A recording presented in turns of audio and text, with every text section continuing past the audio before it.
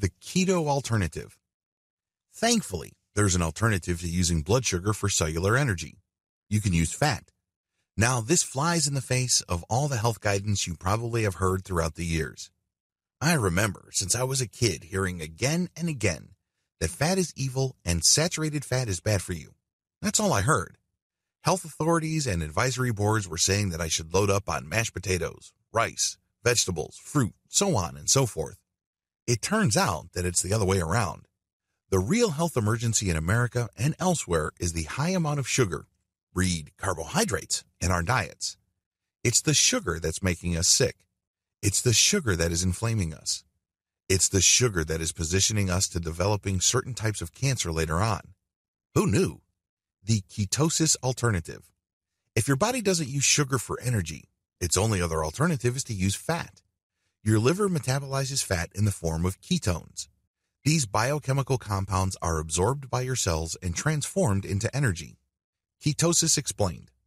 Ketosis refers to the biochemical process your body goes through when it starts burning fat for energy. Normally, your body burns sugar in your bloodstream as well as the sugar stored in your liver and muscles. Worst comes to worst, your body would turn protein into sugar courtesy of your liver. When you burn fat for energy, your pancreas does not release insulin since there is no sugar involved. This means that you feel fuller longer. You're no longer eating throughout the day like you would if you were on a standard carbohydrate-rich diet. The reason why a lot of people gain weight is because they can't stop eating throughout the day. This is due to the fact that their insulin peaks and crashes several times during the day. These peaks and crashes trigger your brain to feel hungry. Your body starts sending out hunger signals and you can't help but eat. Obviously, the more calories you eat and the less calories you burn, or if you burn calories at the same rate as you normally do, you end up storing those excess calories into fat. You let go of all of that when you switch over to fat. Your body burns fat instead of sugar, so you feel fuller for a longer period of time. No, you're not going to die with ketosis.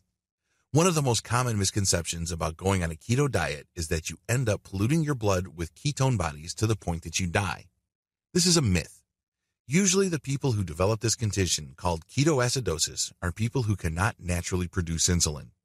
In other words, people most prone to ketoacidosis are type 1 diabetics. There's a good chance you're not a type 1 diabetic. Most people aren't. This is why you shouldn't worry about developing ketoacidosis because at some level, your body is still producing insulin. It really can't go completely off insulin.